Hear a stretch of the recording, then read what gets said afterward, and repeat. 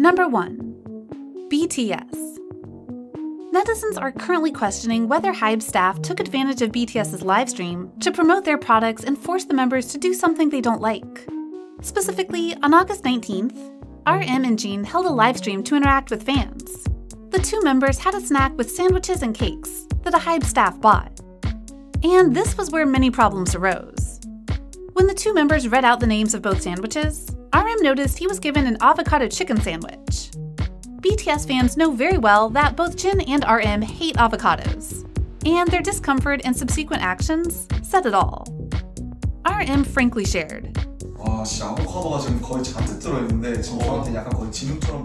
However, because it was brought by the staff, RM politely took a bite. Then he couldn't swallow and joked, "The taste of avocado really pisses me off."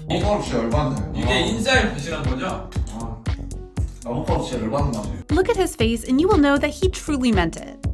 Namjoon put the sandwich down while Jin barely touched his.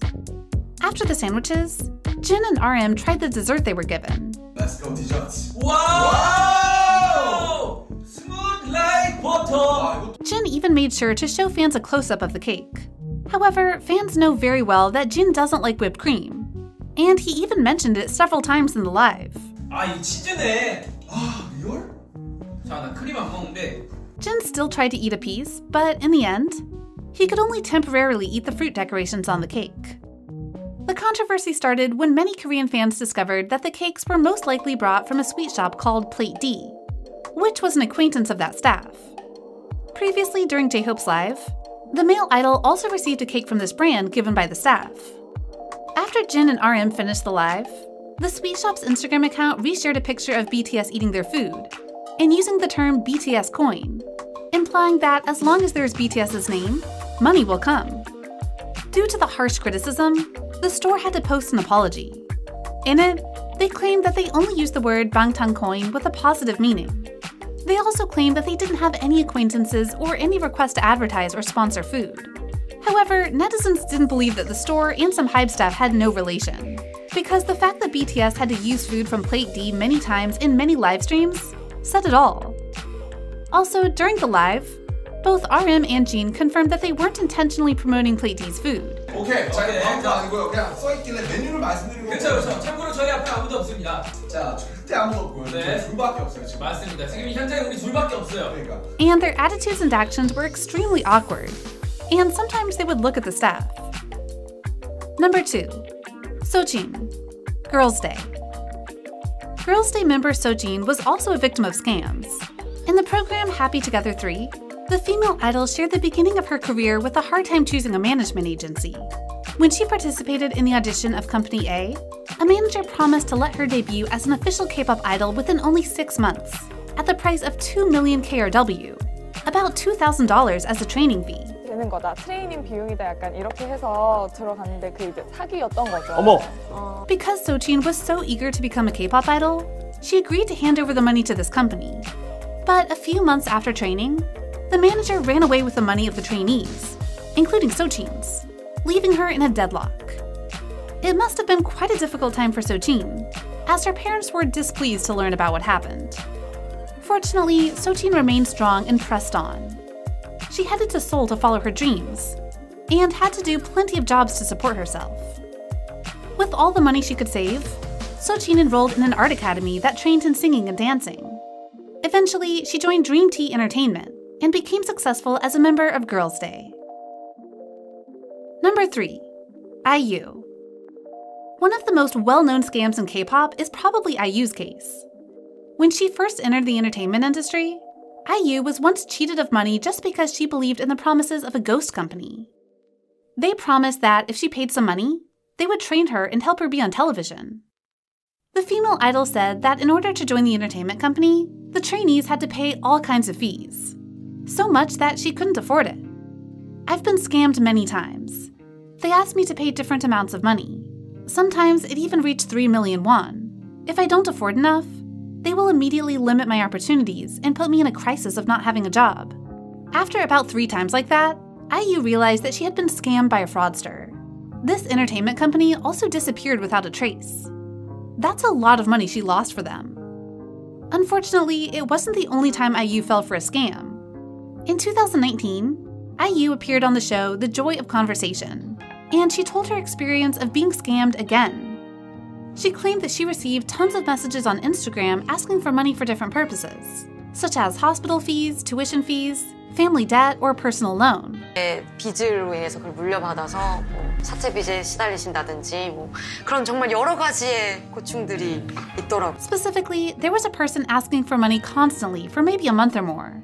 So she thought that she should help him and send him money. A message was sent to her immediately right after.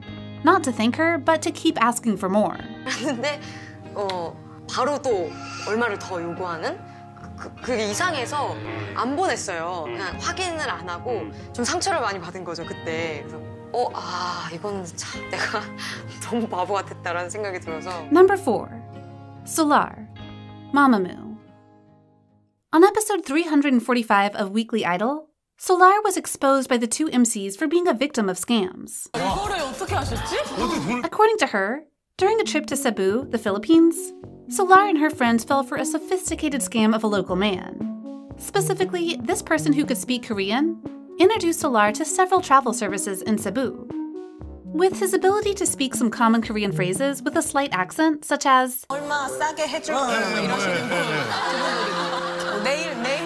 내일 뭐해 뭐 이러시는 거예요. This guy successfully convinced Solar to go snorkeling at the beach the next day and got her to pay him 100,000 won, about $50 to $100 in advance. 얼마를 미리 내라고 했어요. 그래서 현지 돈으로 이제 얼마를 드렸어요.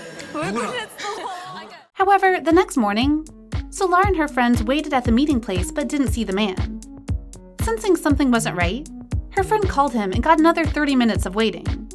After that, they called again, but no one picked up this time. This is when Solar finally realized that she had been scammed. She found out that Cebu was a place that had a lot of Korean tourists, and that man wasn't the only person who could speak Korean. Number 5. Dongwoo. Infinite. If we don't mention Dongwoo as the most experienced idol with scams, then it'll be a huge mistake. Unlike other idols who were only scammed once or twice, Dongwoo fell for the fraudsters 6 times.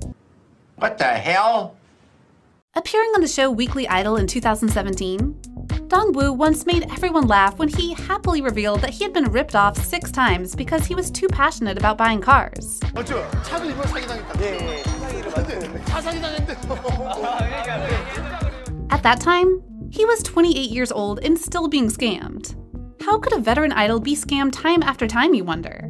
Well, this innocent guy surprised everyone when he said, "You have to send the money first to have good things to use." So he just sent the money to the dealer right away because he trusted people so easily. Dongwoo then explained that the seller was a friend of his. Still, it wasn't a close relationship.